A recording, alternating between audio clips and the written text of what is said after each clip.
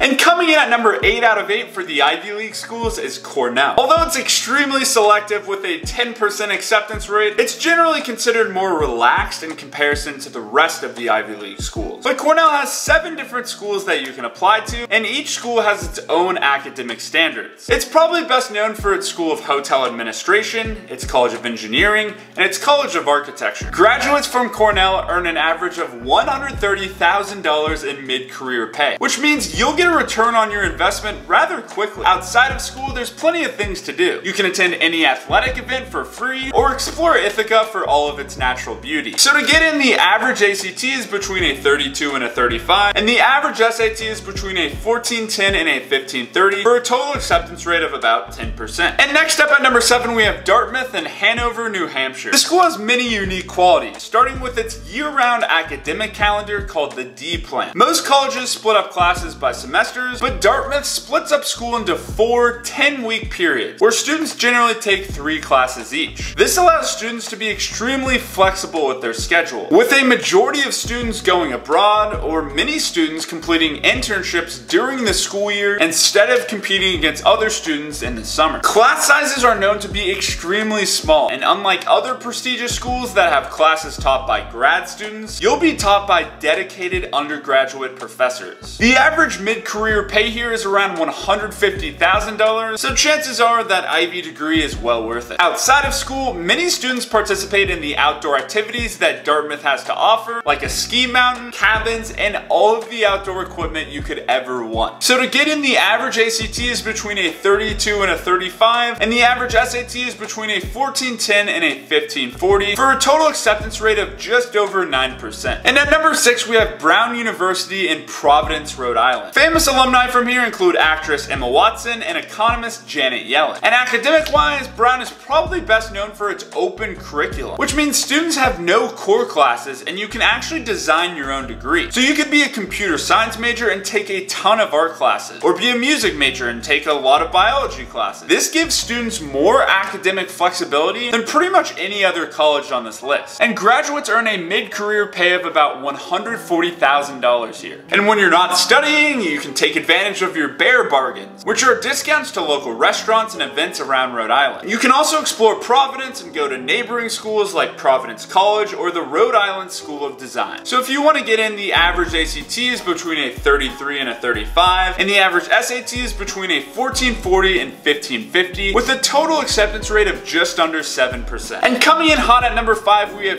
UPenn in Philadelphia. Fun fact, the school was started way back in 1740 by Benjamin Franklin, so it's been around for quite some time. Penn is known for many of its academic programs, including arguably the best business school in the US, the Wharton School of Business. But Penn also has a highly ranked engineering, arts, and nursing school as well. 30% of Penn students get dual degrees, so it's not uncommon to find a business major who also studies international relations. And the average mid-career pay of students is around $153,000. Outside of school, Penn is known as the social Ivy, and about 25% of students participate in Greek life. They also give you the option to live in houses with students and faculty with shared interests, like the Creative House, the French House, or the Politics House. That's kind of cool. To get in, the average ACT is between a 34 and a 36, and the average SAT is between a 1470 and 1550, for a total acceptance rate of around 9%. And by the way, you can always subscribe to the free College Crown newsletter, packed with tangible tips on how to choose the best college for you. I'll leave a link in the description where you can go subscribe now. And next up, we have Columbia University in New York City. You can thank Columbia for many of the inventions we use today, including the FM radio and the laser. It's no surprise then that Columbia has one of the highest ranked engineering programs in the US. The school offers many other programs, all with small class sizes, with an average size of 22 students. So you'll make great relationships with your professors. And graduates earn an average mid-career pay of around $138,000. Outside of school, you can participate in one of Columbia's 500 clubs like the Ballroom Dance Club or the Student Run Radio. You're also in New York City, so you'll never run out of events, food, and just things to do. And to get in, the average ACT is between a 34 and a 35, and the average SAT is between a 1500 and 1560, with a total acceptance rate of about 6%. So moving on to the top three, Yale University and New Haven, Connecticut. George Bush, Meryl Streep, and Anderson Cooper are just a few of the successful alumni that came out of Yale. The most popular majors here are social sciences, biology, history, and engineering, and it has top-ranked departments in pretty much every area. The school also leads summer session program, where many Yale students study abroad while getting credit for classes. Yale kind of reminds me of Hogwarts a little bit, with traditions like holiday dinner, where students have a feast on the last day of classes. The school also has residential colleges, similar to houses in Hogwarts, where students live all of college and form very tight-knit bonds with each other. So if you want to get in, the average ACT is between a 33 and a 35, and the average SAT is between a 1470 and 1560, for a total acceptance rate of around 6%. And coming in at number 2, we have Princeton University in New Jersey. Some places have it ranked number 1, some have it ranked number 2, so it's definitely a toss-up here. First of all, Princeton's one of the oldest colleges in the country, founded in 1746. 3 former US presidents have attended the school, so you'll definitely be in good company. Academic-wise, pretty much every Princeton senior writes a senior thesis, which can be on almost any topic. I think it's pretty cool to think that you could write a research paper on any topic, and you have world-class faculty helping you every step of the way. Common majors here include social sciences, biology, and engineering, and Princeton graduates earn a hefty $161,000 in mid-career pay. Socially, Princeton is known for its eating club. These are organizations that are kind of like a mix between a dining hall and a fraternity. So students eat their meals here and participate in various events. Sounds pretty awesome to me. So if you want to get in, the average ACT is between a 32 and a 36, and the average SAT is between a 1450 and 1600, with a total acceptance rate of around 6%. And that leaves us with number 1, Harvard University in Cambridge, Massachusetts. If anything, Harvard has the most recognizable name out of any school on this list, and a majority of ranking sites listed as either number 1 or number 2 in the Ivy League rankings. It's also the oldest college in the US, so it had a head start on all the other Ivy Leagues. Alumni include Bill Gates, Theodore Roosevelt, and Barack Obama. And academic-wise, it has top-ranked departments in arts and humanities, engineering,